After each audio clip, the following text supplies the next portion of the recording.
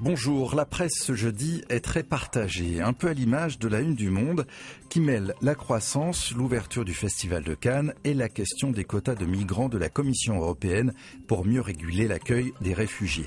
L'idée est de soulager l'Italie, mais aussi la Grèce, le quotidien qui rappelle qu'ils sont 1800 migrants à s'être noyés en Méditerranée depuis le 1er janvier, explique que la mesure risque de provoquer de vifs débats dans les différents pays.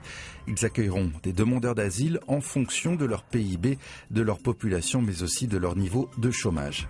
L'accueil des migrants qui est une réalité pour les habitants de Pouilly-en-Ossois, en Côte d'Or, où une cinquantaine d'entre eux sont hébergés dans une ancienne gendarmerie, c'est-à-dire dans le Parisien aujourd'hui en France. Les débuts ont été un peu difficiles, tout le monde ici n'a pas l'esprit ouvert, mais avec les drames des naufrages, les réactions parfois hostiles se sont adoucies.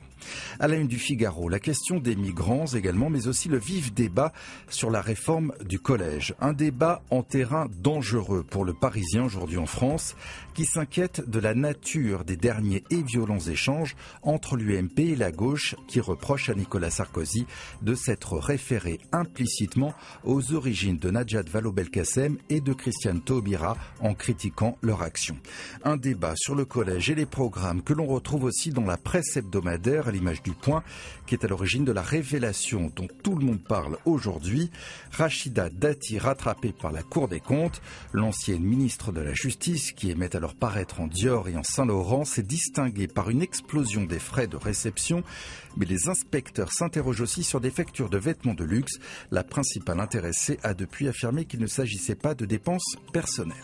À noter aussi le supplément Cannes du Monde sur le regard des frères Cohen qui explique comment ils comptent présider le jury alors qu'ils n'ont jamais été jurés eux-mêmes dans aucune compétition. Cette 68e édition sera donc peut-être celle des amateurs éclairés puisque le Monde reste le portrait de 7 comédiens non professionnels à l'image du jeune Rod Parado du film qui a fait l'ouverture, La tête haute. On découvrira aussi sur les marches un démineur roumain, une femme de ménage lyonnaise, le chanteur Philippe Catherine ou encore le syndicaliste des Conti, Xavier Mathieu. Du sport pour terminer avec, dans l'équipe, le match héroïque de la Juventus de Turin, une grande Juve qui est parvenue à se qualifier pour la finale de la Ligue des Champions en arrachant le nul, 1-1 sur le terrain du Real Madrid. C'est ainsi que l'on se quitte. Bonne journée.